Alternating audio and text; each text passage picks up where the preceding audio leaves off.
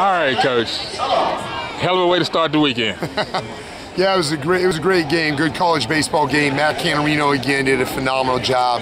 7 shutout innings. That might be 2 weekends in a row that he's gone now with 7 shutout innings. And then Kendall Jeffries came in and did a phenomenal job to back him up. It's just, you know, as I mentioned to you just a second ago, it's great to be able to win when you only get 3 hits on the night. That just tells you your pitching and defense did what they needed to do, and we executed just enough to get enough runs, especially with Como's solo shot there in the 4th.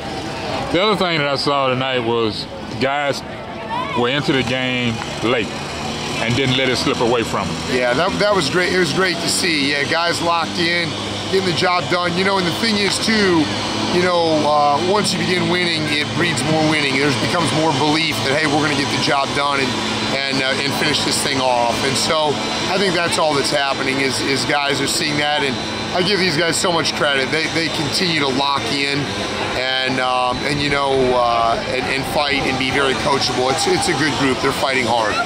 The other thing, getting a win, this first win in the series against LATech, huge going toward the end of the season, because this is going to be a while before you all get another homestand. Yeah, it is big. It's a great win. You know, I think depending on what college baseball poll you look at, this team's that we're playing is ranked 18th. In the country in Collegiate Baseball Newspaper, the oldest poll in all of college baseball.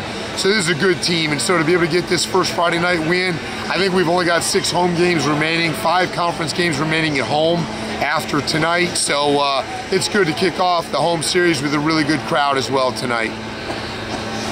Outside of Canterino, who else did you see tonight, you know, feeling otherwise?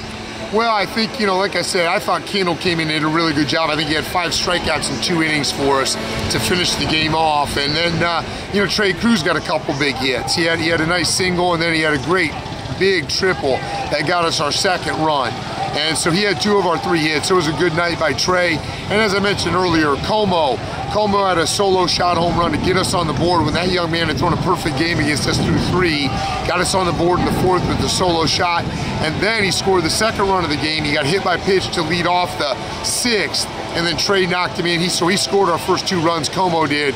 And then again, defensively, Cox made a heck of a play on a ball in the left field wall in maybe the 3rd inning by them. That would have been a run-scoring double. And so so little things like that you look back on. Cox didn't have a good night offensively, but you look back and say, man, what a great defensive play that put us where we wanted to be. Good win tonight, Coach. Hey, thank you so much. Appreciate you. All right.